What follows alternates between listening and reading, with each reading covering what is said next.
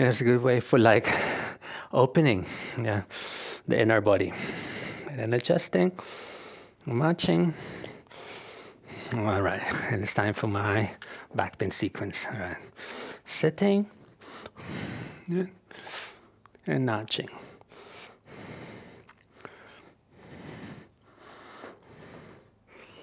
Also, when I do my self-practice, sometimes I would go back to a certain element, yeah, either for recovery, yeah, or, for example, if I perform my Ustrasana and I feel like I miss yeah, inner pockets inside, I will try and repeat it for a few more times.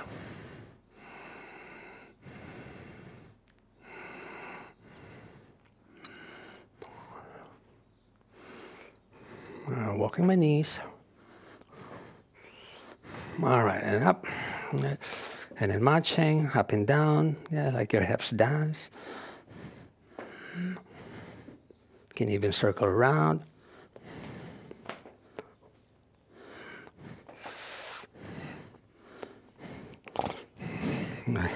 I'm doing many breathing techniques when I do my self-practice, like the many combinations of the pranayama. But I suit it to adapt how I feel inside the body. Yeah. Preferring, you can just do like the crescent lunge. I'll try to do hand to floor, Ekapada Raja Kapotasana, or Ekapada Kapotasana.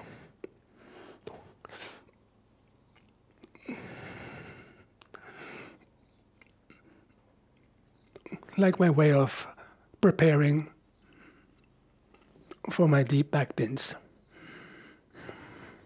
I find this posture, the single leg Kapotasana, actually lighter than the full Kapotasana.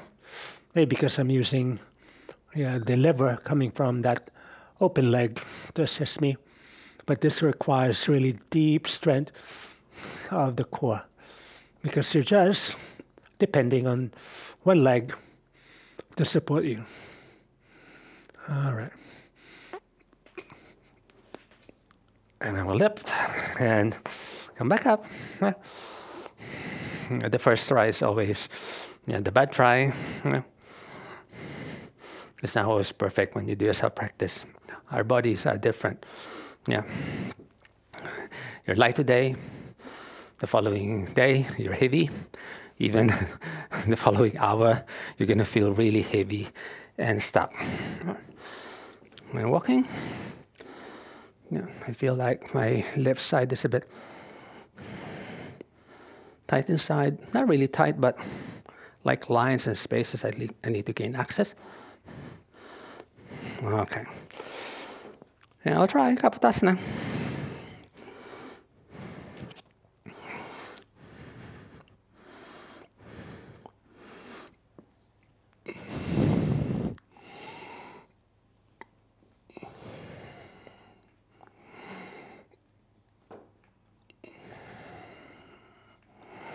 Every time you attempt to do a curl back, move away from the stretch. Inhale. And exhale, fold to the back. Inhale. And exhale, fold to the back. Yep. I'll try to assess, well, where am I? Yep. Okay. Loosen. Come up. Gain access to those inner hips. All right, ready? All right, it's too far. Come forward. Walk the knees.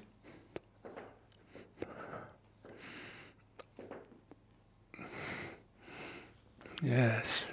Yeah, more stable. More open. And I can already reach. The first one, I would use my toes to create space. And relax them. All right, rubbing the elbows to the midline. You can lightly turn the head. So you can open the shoulder and easy down the floor. even at this stage of my practice. Oh, the Kapotasana is really one of the most challenging, if not the most challenging asana for me. And I do it almost every day, actually, daily. Walking the knees.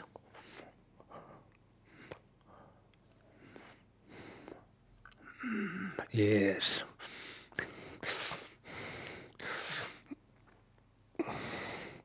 Yeah, you might have, informed you. I might inform you in the past that I have really deep thoracic curvature, and the scoliosis, and the back bend. I need to really gain access to those, wavy lines inside my spine. Therefore, I curl and I do spiraling action as my practice, as I practice my back bend. Sitting back. All right, hands. Breathing in here. I feel like, the side of me is quite loose, and then when that side of the body is loose, the joints tend to slip out of their sockets. Therefore, I need to readjust them. All right. The other leg.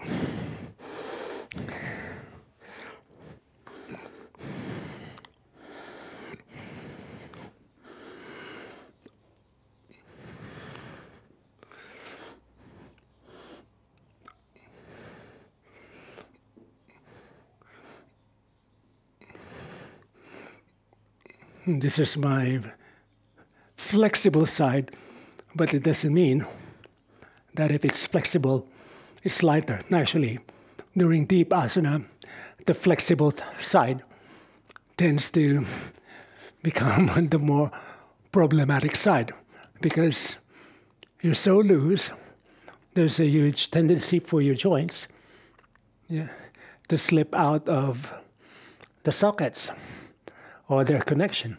Therefore, you have to be more careful.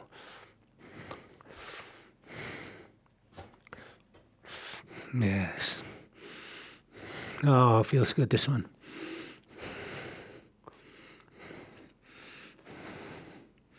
Nice and open in the spine.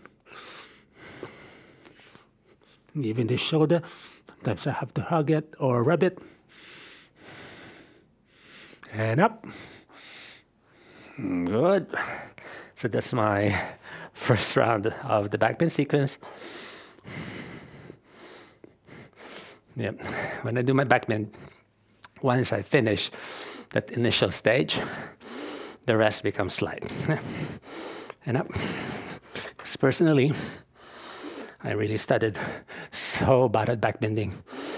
I can't even do an Ustrasana. I'm more of a flexing person because of my nature, because of my physical structure, and maybe because of my spiritual nature too. I'm more of that inward, introverted personality, and then opening the chest. It's one thing that's really very challenging for me. Both physically, maybe mentally and spiritually and emotionally too. And folding back.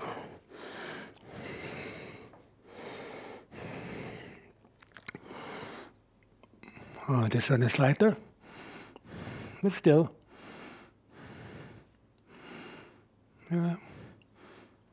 No, not easy actually. It's lighter, but it's still challenging.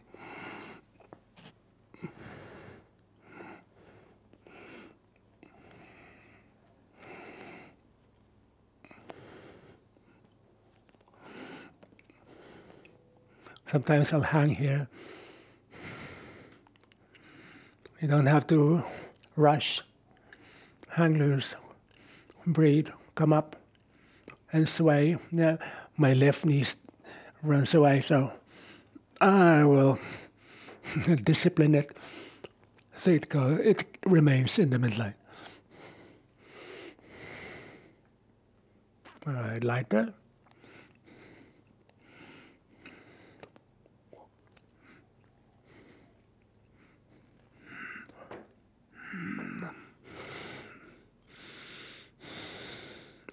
Hugging the midline. Oh, my left brain is so open. I could hear the nada already. And that's what I mean when I say I'm using my asana to gain access to the energetic anatomy and adjust the body.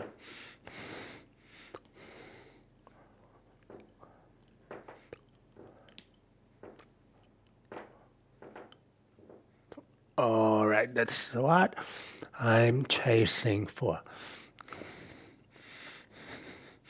All right, feels good. Ooh, nice and deep, yeah. Walking, inching.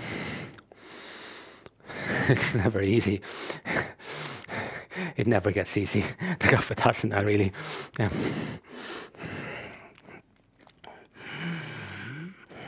And then forward.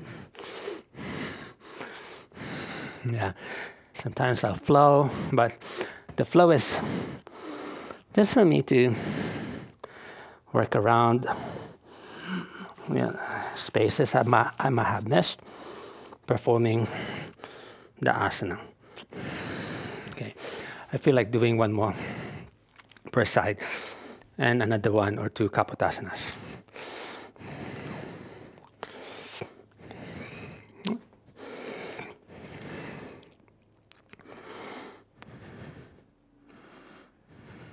Hugging the midline. Loosen. Hang.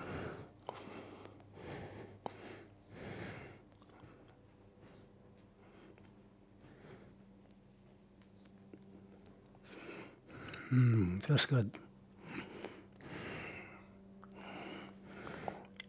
Every time I do my back bend, I feel like my whole body inside opens. It's actually something that really helps me manage my imbalances, the openness in the way I breathe, and even it changes my mood, my mental situation. Come up, adjusting. Loosen a bit that inner thigh.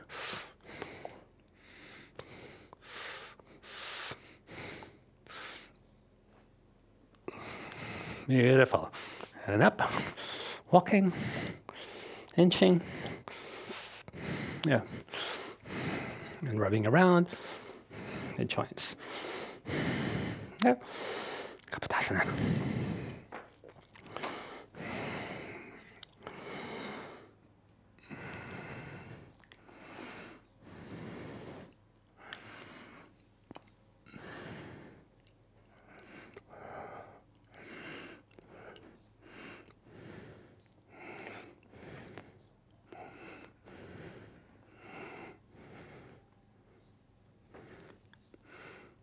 Come up a bit. Yeah, gain access. Shoulders, neck, mouth, tongue.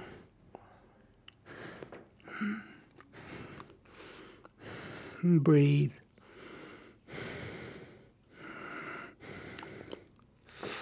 This position, Kapotasana, was way too advanced for me when I was starting. I didn't even think it was going to happen to me. But when the body is open, the energy will naturally lead you this, to opening your spine. And I've never heard myself doing deep backbends. Really, it's interesting. I would maybe hurt my joints walking or running or doing my weight training, but never in my backbends, never in my asana.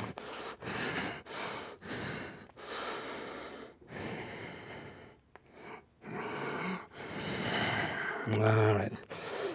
Sometimes just doing your household chores hurts you. Yeah. But the practice, because you're mindful, you're using the breath, yeah, it's safe, even those deep ones. But of course, this will require plenty of years of preparation.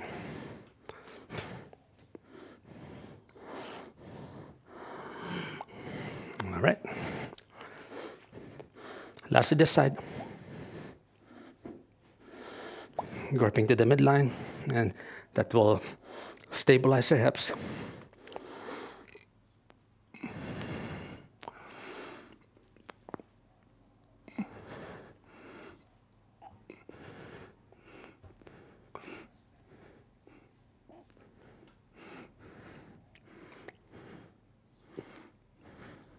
You can walk that foot to the middle.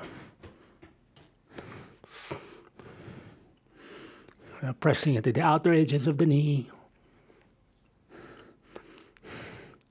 to prevent your tail from scooping to further under.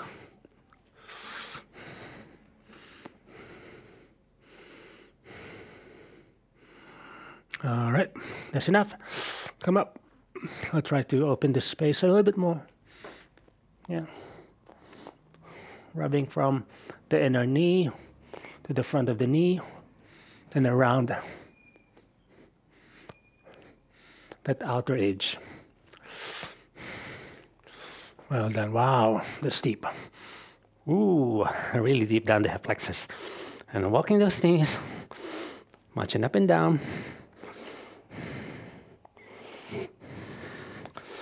And last Kapotasana. Sharing with you a personal practice of mine.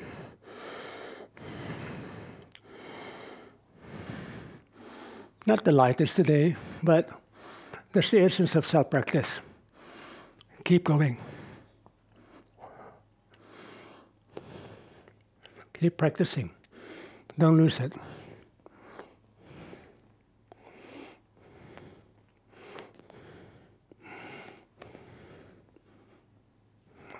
Don't rush. Even if you've been in a certain position for countless of times, approach it as if it's your first time. And care with care, utmost attention to the breath. And then safety is a very more invaluable tool for our long-lasting self-practice. Because no one is guiding you at home, right? So you are your teacher. No judging. Yeah, if you can't do it for that particular session, try again.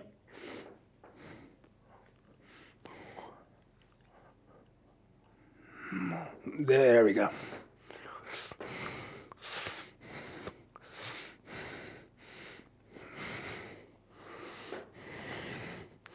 Well done, me. And walk him, adjusting, and move him. Good. That's my backbend practice. Yeah. Jump it back, try.